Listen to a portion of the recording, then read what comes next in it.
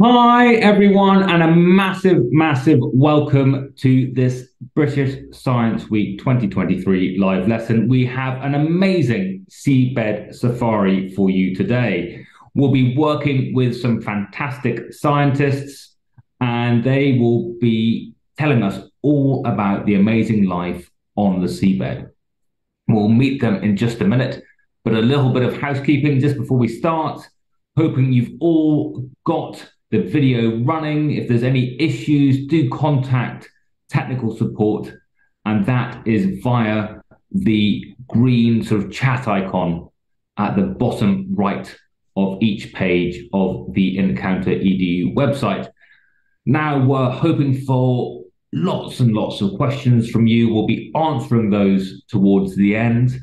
And so do put those into the chat app, and that's on the side of your screen.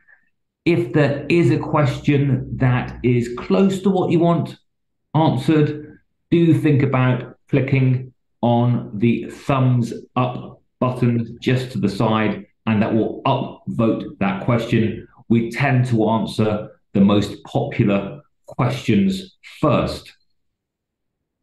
Now, I know that a lot of you will be in classrooms, you'll be watching on the screen at the front.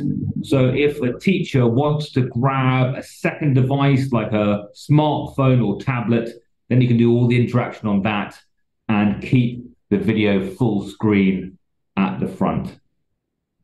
But without further ado, let's meet our fab scientists, Adam and Ceri, who are coming to us from their lab in Exeter. Hi, guys. How are you?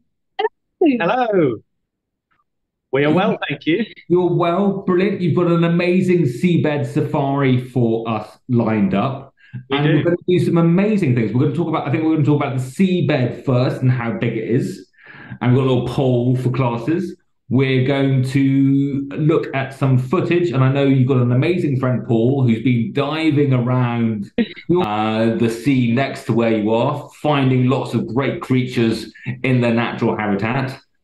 And then you've got some little creatures that you've brought into the lab, so we can have a closer look and talk about the adaptations. Yes, and they're getting very excited in a tag next to us right now. Very excited, little seabed creatures, absolutely amazing. So let's start off. We've got this first section of this live lesson all about the size of the seabed. You know, how big is it? You know, around the UK, and we've got a poll. We can get that poll fired up, and that's going to appear in the chat app next to you. But I want you, as classes, to think about how big is the UK seabed. Now, you've got three choices.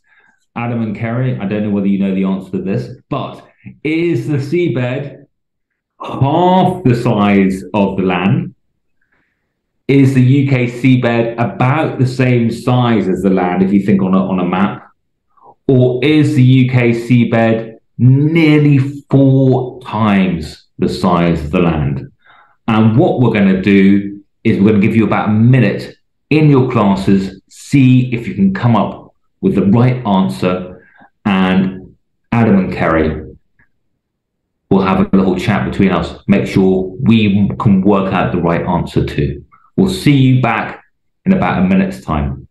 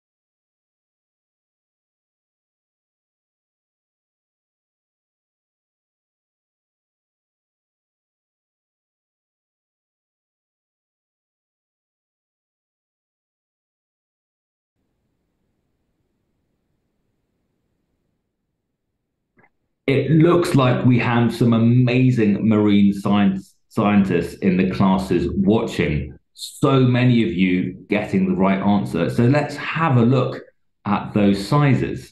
A big round of applause. I think, was that coming from you, Ceri? Absolutely. Brilliant.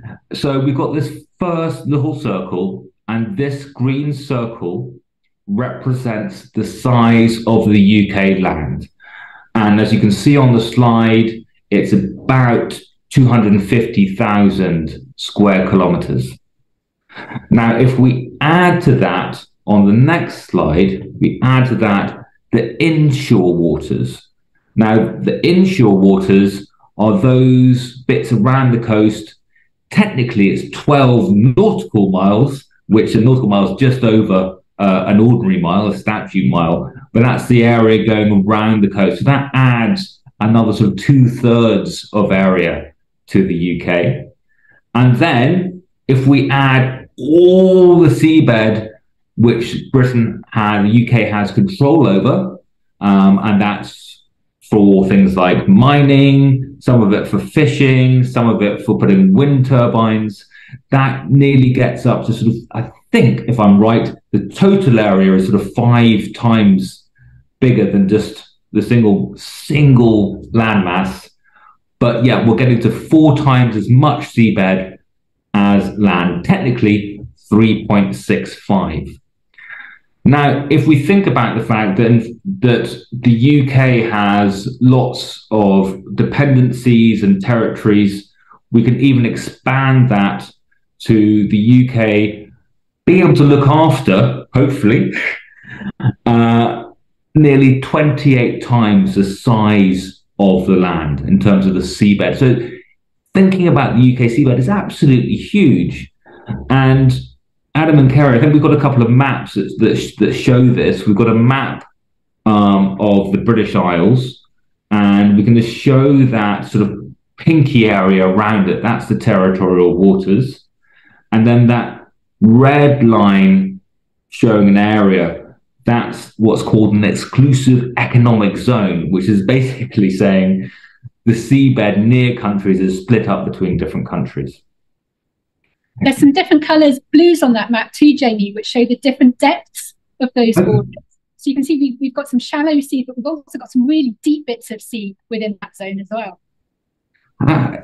And so I think we've got sort of down to about 200 meters with the palest blue, and then going down by about 1,000, 2,000 as steps of thousands as that go down. We can talk about that more later in the lesson. So do you think that most people understand sort of how big the seabed is, or for as marine scientists, how does that make you feel, knowing that there's sort of nearly 4 times as much seabed for the UK as land? Well, because most of that seabed is quite muddy, Jamie, I think it gets ignored a lot. People like to think of the rocky shores or sort of reef structures because that's sometimes where you see the biggest fish. But most of our ocean, the global ocean, as well as our UK seabed, is mud. But there's some really important processes that happen in that mud. It's probably one of the biggest carbon stores on the planet, far more important than, say, the Amazon rainforest for locking carbon away. And so it's a really important habitat. And there are some very cool animals that live inside it. Maybe not as exciting as some of the big fish, but they do really important jobs. So I personally love a bit of benthic mud. Bit of mud. So we've got a muddy seabed. And I think if you've ever stood by the shore, you can sort of, like in some estuary areas, you can see that mud extending from the shoreline, and that goes all the way down to the deep. It does, yes. Obviously, people mainly when they go to the intertidal zone where the tide goes in and out want to go rock pooling, because that's where you can find lots of cool animals really easily. But even in those estuary mud flats, when the tide goes out, it looks like it's just mud. There's lots of animals living in that mud. So we've got the muddy seabed. You've just mentioned the rocky seabed. And for those of us who like a sort of going to the beach, we also have a sandy seabed as well, don't we? Yeah, we have the sandy seabed. Sand's a really interesting one because the waves can push it around a little more. So the animals that live in the sand have to be a little more specialized to survive than in mud. But we'll often find animals. You might even find a pile of their poo on the sandy beach, where they've sort of eaten up some sand and pooed it back out. So There's lots of animals that still live in sand. And then I think we talked about the grassy seabed. I didn't know that you could have, I thought grass was just on land, but you can have grassy seabeds too. Is that right? Yeah, there are actually plants that can survive underwater. So seagrasses will grow, and they're really important species because they stabilize those sands by holding it together with their root structures.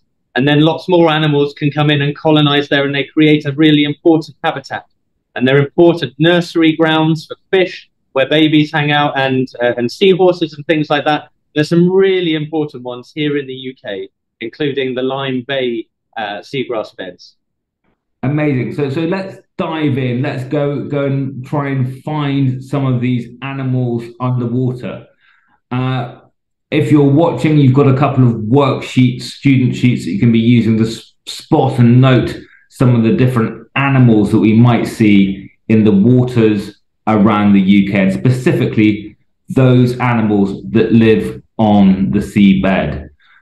And we've got an introductory video that shows from the shore the beginnings of the seabed, and that's where most people will encounter it. They won't be going scuba diving or deep sea diving. They'll be at the shore, and we'll show this video. And Adam and Ceri, if you can just tell us a little bit about what we might be seeing. In this first video, we're watching the tides go in and out, and that's a really important feature of our rocky shores. The animals that live on a rocky shore, they're all marine animals, but they have to be able to cope with the sea going out and being exposed to air. These are animals with gills, so they have to breathe from the water. So they've all got these amazing adaptations to trap water around them when the tide goes out so that they can survive these periods of the tide going out. So things like limpets have really thick shells that they will clamp down onto the rock and trap water within their shells. Other animals will hide in nooks and crannies in that beach where the seaweed keeps them moist. So the biggest adaptation to having to live in a rocky shore is being able to stay wet, because these are marine animals. Brilliant. So if I'm standing right on the edge of a beach at low tide, or the edge of a shore at low tide, I'm actually standing on the seabed.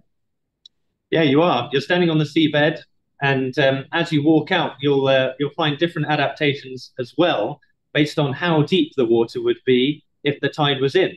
So on the close to the water's edge, you'll find sort of reddy algae, and as you go out, you'll find brown algae, and that's because the light can only penetrate so far through water. So you have this amazing array of different animals, organisms that are supporting each other across the rocky shore, based on, as Ceri said, as the water goes out, they have to be able to survive dry times, but also light has a really important part in creating zones of animals across the rocky shore. Brilliant. Well, let's meet some of these animals. We've talked about a lot about where they live. Let's meet some of them.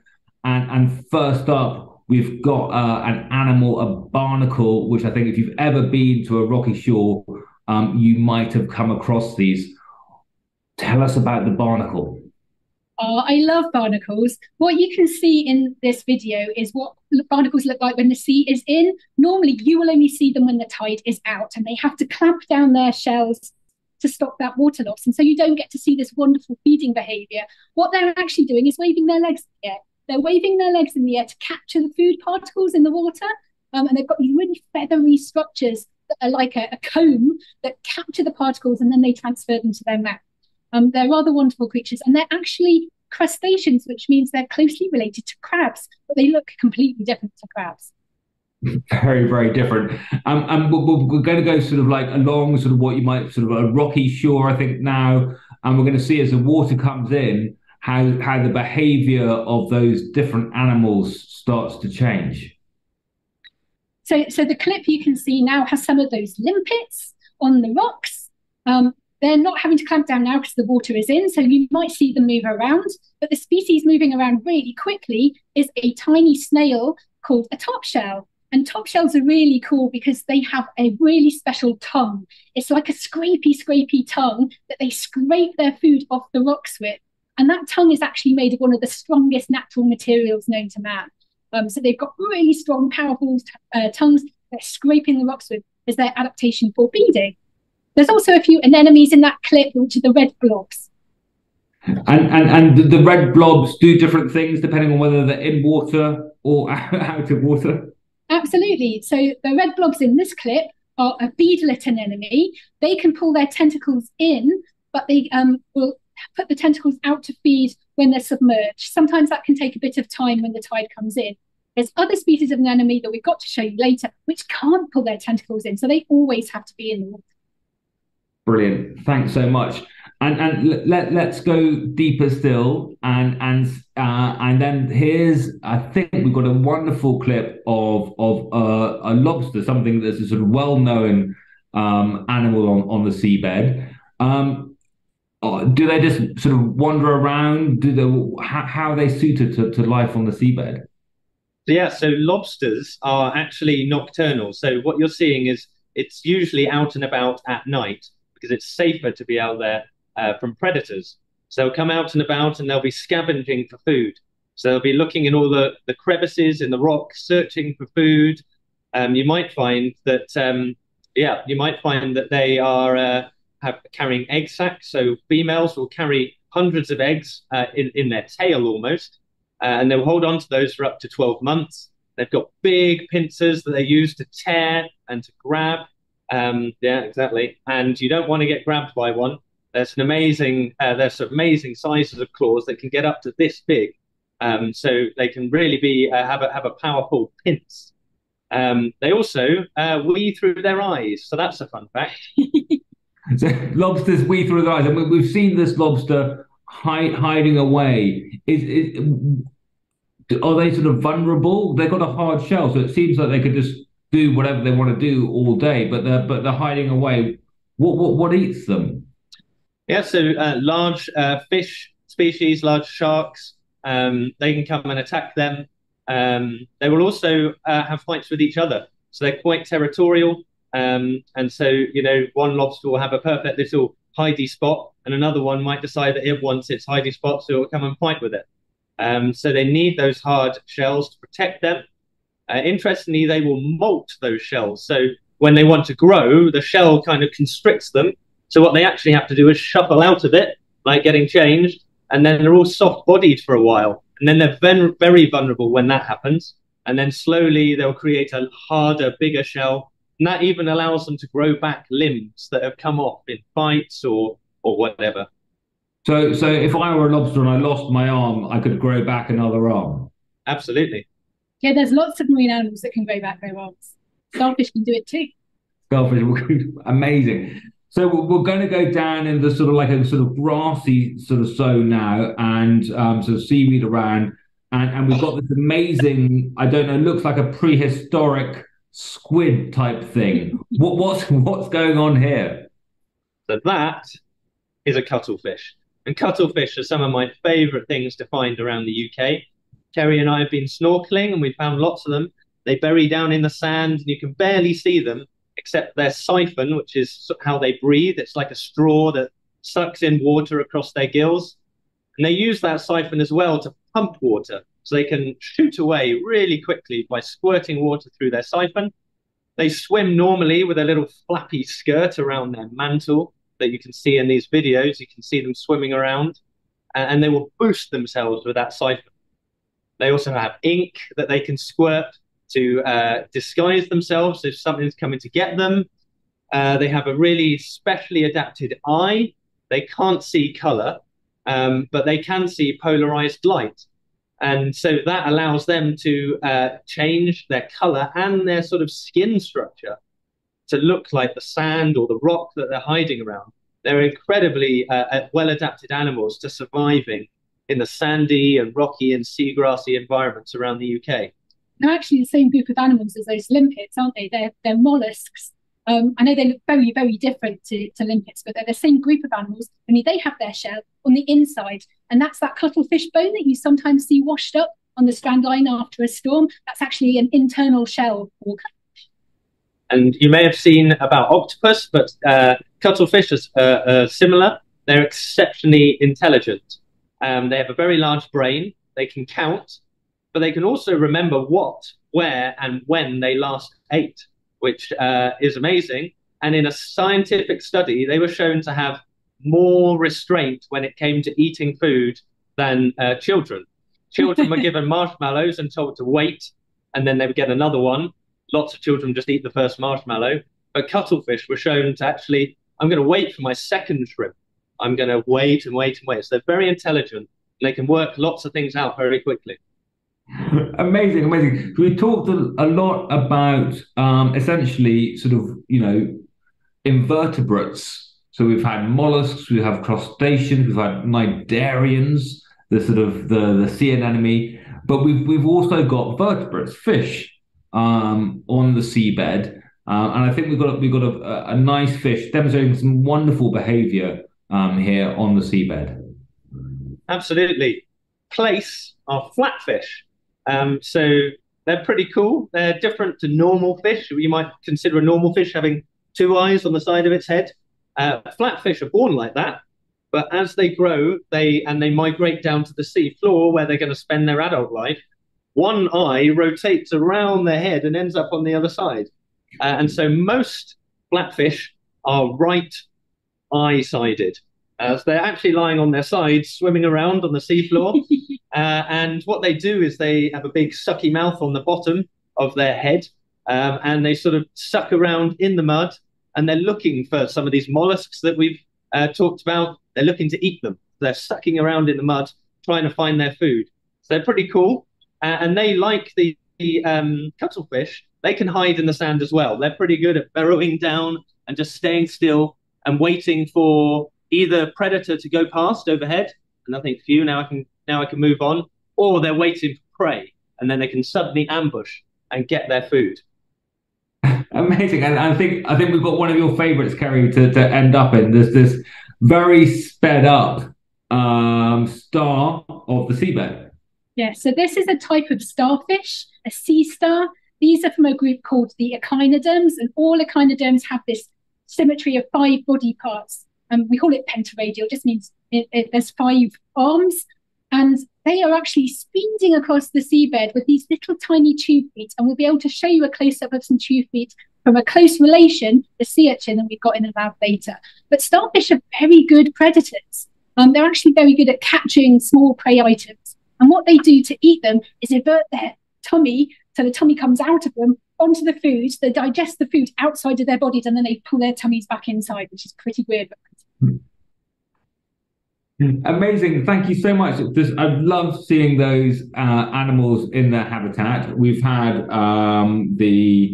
what have we got? We've had cuttlefish, we've had lobster, we've had plaice, sea anemone, sand star, and not to forget the amazing top shell as well. The snail with the most amazing tongue in the world, apparently. Really strong tongue. Really strong tongue. Strongest tongue in the world. Not quite, but who knows? So absolutely fantastic. I hope you've managed to, whether you were doing the adaptation sheet, noted down some of those adaptations, or if you're doing just a spotting sheet, you spotted all of those different creatures on the sea floor. But what we're going to do now is that Adam and Ceri have some species next to us, and they're just going to introduce us more closely so we can see up close some of those adaptations. What are we going to have first? Well, should we do our sea urchins first, so I can tell you more about these little tube feet?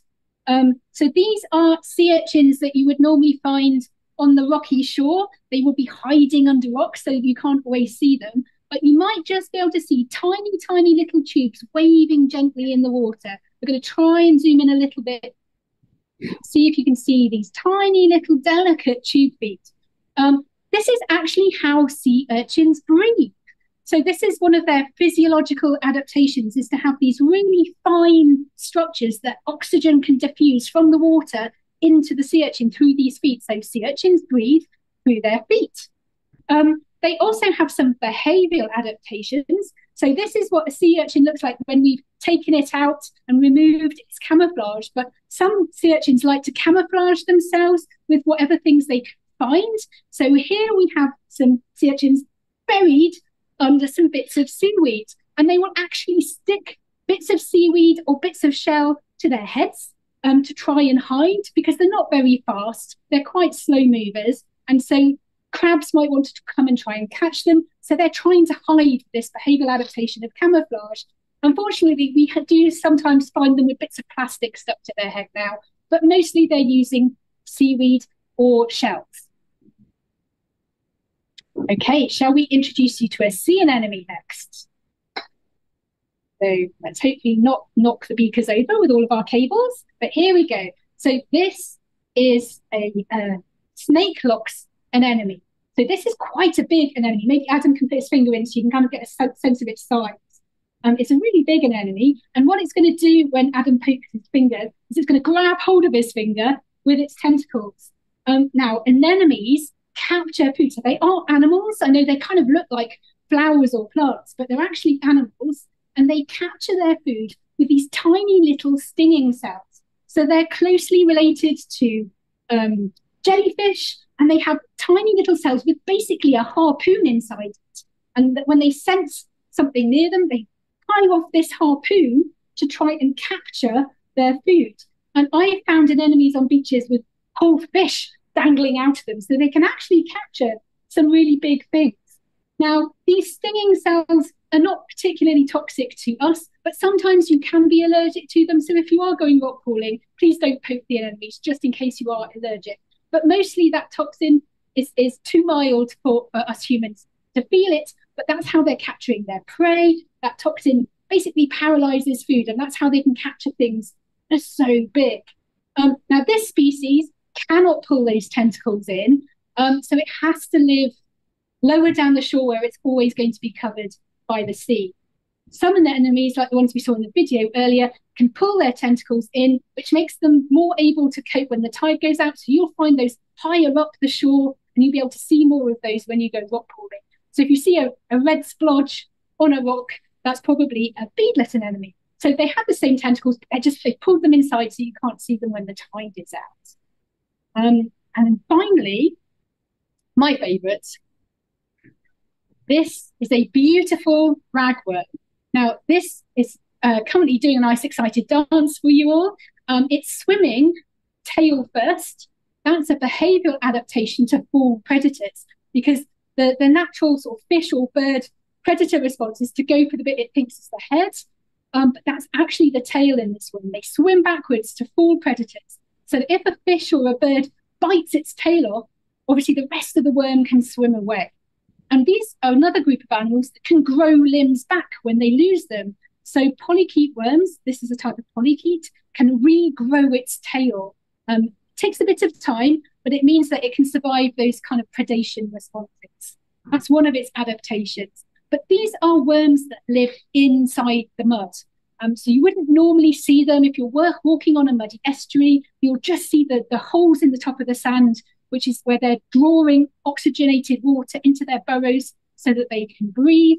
And another adaptation, a behavioural adaptation to help bring that oxygen in so that they can breathe, is to basically do this little dance, but inside their muddy tubes, and that draws the water current in that helps them breathe. Do you have any questions about worms, Jamie? I have so many questions about worms. You use this great word, Ceri, polychaete. What's that all about? And can we get close enough maybe to see what a polychaete's all about? Yeah, so Adam is now trying to get the camera a bit closer so you can see all of the tiny little legs that this worm has. These are structural adaptations to living in mud. They have to be able to bury themselves into the mud. And so they've got these feet that are like paddles, and they will paddle down and to get themselves into the mud. And what's the Latin name for those legs? They're called parapodia. Yeah. Or you know, the little bristles inside those parapodia are called chaetae. And so that's where the name polychaete comes from. Poly means many. Chaetae are the tiny little bristles that they have on those structures that help them have some kind of resistance in the mud to enable them to be really effective at burrowing into mud.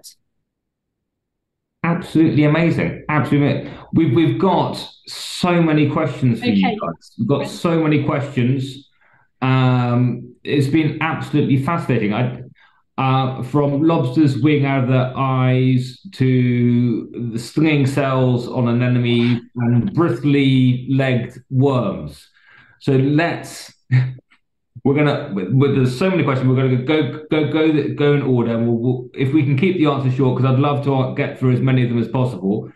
First up, we have from St. Ursula's Catholic Primary School. We have, are there any underwater volcanoes near the British coast? So we have underwater volcanoes that are extinct volcanoes. They were volcanoes about 40 million years ago, and now they're extinct volcanoes, which we call seamounts. Seamounts are extinct volcanoes that are really important underwater mountains, basically. And we have quite a few of those in that deep part of the UK coastal waters off Scotland in the Rockall Trench. There is one that is 1.8 kilometres high, which is taller than Ben Nevis. So Britain's tallest mountain is actually an underwater mountain. And they're really important because animals gather around them. They kind of collect nutrients and food in the water because the water pushes up against the sides of the mountain. And so you get lots of cool species hanging out around those seamounts. So lots of other great questions from Ursula's, but I'm going to give another school a chance. We're going to go to Homewood House School. Hi, everybody at Homewood House, who would like to know two things. Do we have a lot of sharks and wildlife around Britain's coast? And is there any coral? We do have lots of sharks. We actually have over 40 species of shark that come into British waters. About 20 of those are here all year round. And then we have other seasonal visitors. And one of the biggest seasonal visitors are basking sharks, the second biggest fish in the world. And they come in when it's nice and warm. And they're really big sharks. But we also have lots of little sharks. You probably won't see them when you go swimming, but you might see their egg cases that wash up on the beach after a storm. They're called mermaids' purses. They're kind of these weird brown little purse structures. And you can actually count those for the Shark Trust. If you ever see them, they do an egg case hunt every year around Easter holidays. And it's really important to learn more about those species. So that's a really cool thing you could do. And coral, how about coral? Corals, yes. We also have lots of corals, but it's not the same coral you see on the tropical coral reefs that you might see on the TV. They're mostly soft corals, but they can be very pretty. We have sea fans, which are kind of beautiful pink, soft, wavy structures, or cup corals, which can be bright orange or bright yellow and live on pier legs. But we do also have reef-building corals, but they are cold water corals, and they occur in those really deep waters. It's called Lophelia, and it's not as pretty as tropical colours because it can't see the light. So there's no point in being pretty when you're living in the dark. They are white, and they're very, very slow growing because they're living in that cold water. But they're still really important because they create habitat for lots of other species, the same way that tropical corals. We have a great question from Breadalbane Academy. I hope I pronounced that right. There's three things. You can choose one of them or whatever you feel like. But what is the weirdest, biggest, and smallest animal you can find off the coast of the UK? Right, I might do the smallest. Do you want to do the weirdest? Okay, so there are lots of tiny, tiny marine animals that live in the plankton. These can be the babies of some of the larger animals, or sometimes they are always tiny the whole way through their life. My favourite species that lives in the plankton is called a copepod. Copepods are tiny little crustaceans, so a little bit like shrimp, and they have these big antennae, and they hang out in the water, and then they kind of do this sinking, floating behaviour. But they're really important food for fish, and they're very cool little animals. I mean, in the sea floor, there are so many weird animals. I particularly like, well, you've already seen my favourite, which is the cuttlefish. But there are plenty of other animals. There are some worms that can have multiple heads. Ceri, I think you have a favourite worm, don't you? There's a worm that lives in Australia. It's not in the UK, but it can have one head and 100 bottoms, which is pretty cool. 100 bottoms worm. So there are so many crazy things that live on the seafloor, and many that we don't even know about because the seafloor is very hard to look at. Brilliant. Really interesting question now coming. Obviously, people interested in the deep sea, but asking about the amount of bioluminescent fish and whether we have any bioluminescent fish species in the UK. that's a very good question. I'm sure we do. So it's normally what we call mesopelagic fish that bioluminesce. So they're the ones that live in those deeper waters. It just means that they're deeper outside of where light penetrates, because the reason for having bioluminescence is a way of communicating when you can't see each other, when you live in dark waters. Most of our UK waters are light penetration zones. So there's less bioluminescent species within our shelf seas. We call it shelf seas because it kind of drops off the shelf and goes into the deep. But certainly once you get into those deep waters off Scotland, you'll get a whole range of fish that communicate with using those bioluminescence. And like I say, it's a communication tool. Shallow water fish tend to communicate by farting to each other. There you go. But in the deeper waters, it's by flashing lights. And so is that anglerfish, dragonfish, those types of lanternfish? Yeah, lanternfish is a term that covers a lot of those fish. It's quite a big group of species, but we don't know very much about them. We're learning about these fish all the time. Brilliant. Thank you very much. We have now from St Bartholomew's Church of England Primary. What is the scariest sea creature that lives on the seabed in the UK, or the most dangerous? And how can we keep safe from this terrible monster? There are no dangerous species, but there's some weird looking ones. So spider crabs look a bit. Yeah, so spider crabs are weird. And you might be a little shocked if you saw some of their aggregations.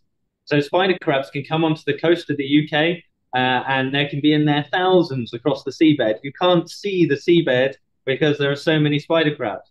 They're about sort of this big. Maybe they can get up to about this big. In Japan, they can get huge. But in the UK, they're about this big, and they'll be wandering around. They've got quite small pincers, so it's not like the lobster with the big pincers. But they are crawling all over each other, and they can be, as I say, in really dense colonies. And the reason they do that is because either to breed, they want to find a mate, so let's all get together, or they are coming to molt. And that's the same in the lobster that I talked about earlier. When you shed your shell, you're suddenly all soft and flabby, and actually there's safety in numbers. So if we're all soft and flabby together, we can then all kind of grow our new shell. But they're not dangerous. There was a headline in the papers last year that called them toxic. That's not true. They're not toxic at all. They're beautiful, wonderful creatures. And they can... Oh, yeah. Thank you very much. We've got Lavender Primary up next. And this is a sort of personal question for each of you. What's the most interesting thing that you've personally discovered on the seabed? Oh, interesting. Oh, there's so many interesting. I think one of my favourite is the part urchin, which is a sea urchin that actually lives in the sand, and that's really unusual. But what makes it so cool is it kind of has this punk hairdo that it sticks up, and its urchin spines are actually shaped like little spades to help it to bury into the sand. And then this is an urchin that doesn't breathe through tube feet like the ones we showed you, because it lives in the sand, so that wouldn't work. So it breathes through its bottom. I quite like seahorses. So they're funny little animals. They kind of look like little dragons, and they swim around with these tiny little fins, and they live in those seagrasses that we talked about earlier. One of the interesting things about a seahorse is that the dad does all the baby carrying. So pretty unusual in the animal world. Sits around with his fat tummy, swimming around with his tiny fins, looking very funny. And they hold on with their tail to things as well. So they'll grip those bits of seagrass with their tail, and they'll just hide in the seagrass. Thank you both for that. Just a quick sort of wave to New York, who are joining us this morning as well. Moving on, we've got Clifton Park Meadows, related really to what we're talking about, but it's how many fish are killed each year for people to eat, and probably sort of how that relates to. I think we don't have to talk about it in exact tons, but sort of what does fishing do to our marine environment and habitat? Yeah, well, overfishing is a problem that's worth thinking about when you're doing your food shopping. You can actually look on the Marine Conservation Society's web pages for an app that helps you work out which species are sustainably caught. So caught with environmental protection in mind versus processes that can be quite destructive for this beautiful seabed that we've been telling you about today. So there's a process called trawling, which basically scrapes heavy metal structures across the seabed, and that can destroy some of those beautiful delicate sea fans or some of the corals that might live there, and it can take those seabeds years and years and years to recover. And this benthic trawling process is happening all over the world. It's very hard to find bits of seabed that haven't been fished this way. So we can all do something about that by thinking about which species that we eat and making sure they're not ones caught by these destructive processes. And like I say, the Marine Conservation has a sustainable food app that can help you work out which are the good ones to buy. And that's really important on packaging of fish in the supermarket. I remember I bought a fish meal from my local supermarket, and on the back they tell you what species it is, but normally it's only the scientific name. If you Google it, you can find out where it's from. And I found that the fish I was eating had come all the way from Vietnam, which really isn't sustainable from a global travel, moving food around, climate change, burning fuel, that sort of thing, to bring fish all the way that distance. So there are fish species that we can eat in the UK sustainably that have a real positive benefit on the marine ecosystem and the planet as well. Brilliant. Thank you so much. We have the next question is from Park Royal Year 3, and that is, do barnacles only have legs and not hands? And that Eva was interested in that. Oh, that's a really good question. I think they have many legs. So instead of having different arms and legs, they just have structures that look like legs. What they do is when they have a baby phase that swims around, and then they basically swim to the rock they're going to grow up on, and then they cement their heads to that rock and then just wave their legs in the air. So yes, I don't think they really have hands. I would call them all legs, but they're specially adapted legs for these comb structures. Thank you. From St. Columbia's Roman Catholic High School, do we have octopus and squid? We've looked at the cuttlefish, but do we have octopus and squid in the UK? Yeah, absolutely. Octopus and squid are all over the UK. They're fished here as well.